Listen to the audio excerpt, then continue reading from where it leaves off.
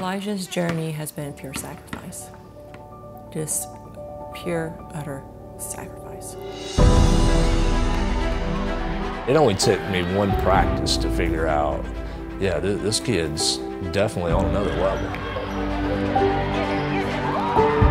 Elijah Bryant blazes past the whole Baskonia defense. As it started to get closer, it was like one of those things like, nah, you don't want to believe it because you're like, you don't want to get your hopes up.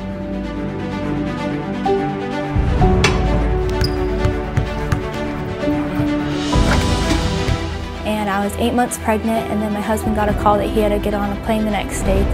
In order to be good at anything in life, you have to sacrifice.